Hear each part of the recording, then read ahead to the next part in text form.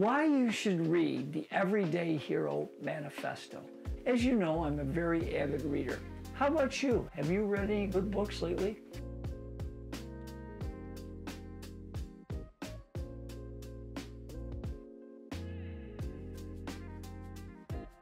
Hi, this is Coach Jim Johnson. I recently finished a fantastic book by Robin Sharma called the Everyday Hero Manifesto. It is a lengthier book, but it flows very nicely with very short chapters and incredible content. In this video, I will give you my thoughts and main takeaways on this book. I strongly feel anyone looking to improve their daily life should check it out. Have you read it yet? If not, make sure you do and let me know what your thoughts are. Number one, be faithful to your ideals. Second thought, be an encourager to others and provide positive reinforcement. Did you have someone from your childhood, a teacher, a coach, someone else that provided you with hope and words of encouragement that have stayed with you? Pretty powerful, isn't it? Third thought is this. Setbacks are life's way of testing your dreams. How bad do you want your dreams to come true? Another thought is this.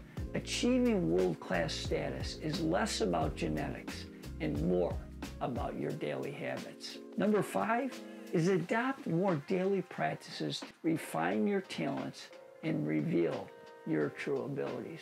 Next one is victims are prisoners of can't. There's a very nice diagram on page 28 of the victim to hero chart. Check it out. Next thought is this. Always be kind and mentor others when you can. Next thought is, as parents, serve others.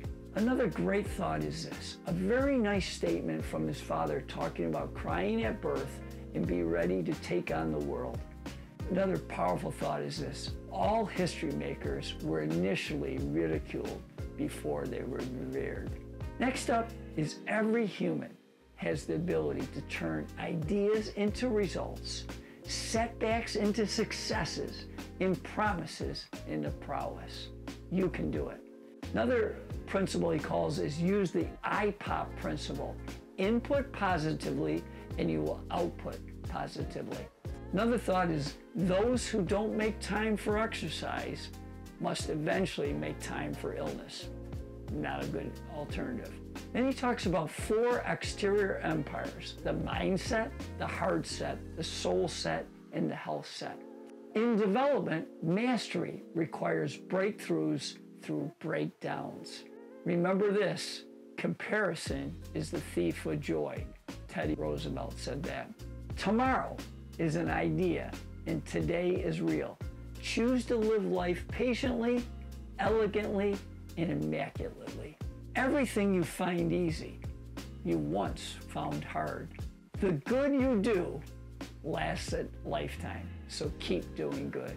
And at the end, he lists off 25 of his favorite books. I highly recommend you check it out.